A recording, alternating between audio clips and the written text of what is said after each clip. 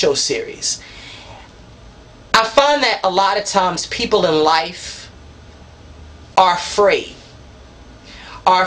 to say, you know, I want to be on television, afraid to say, I want to be a professional dancer, I want to be a professional photographer, I want to be a model, I want to be an actor, I want to be an actress, I want to be a director, I want to be a writer. People are afraid to say those things out of their mouths because they are afraid of the reaction. Because, you know, those art forms aren't conventional. And even in my life, you know, I remember leaving Baltimore to travel to LA a year and a half ago with the idea of writing for television. You know, that's what I intended to do, to garner an agent and write for television. But instead, you know, God's journey and God's plan for me has been different. So as I've continued to record and release YouTube videos, as I continue to blog in hopes of reaching my level of fame, you know, by having my own television or talk show series on Logo or Bravo or NBC, ABC, MTV, you know, to be able to give a different face and a different voice to the mainstream. You know, that's my level of fame for now. And I'm at a point where I'm very confident in saying that, because I know that every day that I wake up at 7 o'clock in the morning and get in front of that computer to post at VanAdams.com, to edit or digitize video footage, to promote my links, to network with other individuals, every day that I do that, I am confident that I am moving myself closer and closer to my level of fame. And everyone has their own level of fame. Fame isn't only in the entertainment industry. Your personal fame could be, you know, you getting a promotion at your job from assistant to director. That's your level of fame. Never be afraid to come out of your mouth and speak that into existence. And that's one thing that, you know, when I watch other individuals travel their journey, one thing that I sort of always respect are those who are confident and strong enough to speak their truth, you know, to speak certain happenings into existence.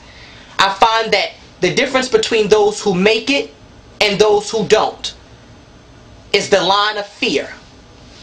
There are those of us who have not been afraid to cross that line of fear, to suffer the sacrifices, to make the sacrifices rather, you know, to suffer through the struggles, to suffer the trials and tribulations to garner what we want. And then there are those who choose to stay on this side of that line of fear, you know, and live their comfortable, conventional life, which is fine, which is totally okay. Because I've been at moments, even within this past year and a half, I've been at moments where I've wanted to retreat back over that line of fear and to do something every day that's comfortable, that's safe, that's guaranteed by standards of I go to work every day, I bring home a check every week or every 2 weeks, I pay my bills, I drive my car, I live in my apartment, I live. But I've chosen to cross that line of fear. And it is my belief that in life, the 10% of individuals who cross that line of fear to do are those who make it, who are those who reach their level of fame. There's no such thing as failure. Being evicted from your home, having your car repossessed, none of that is failure.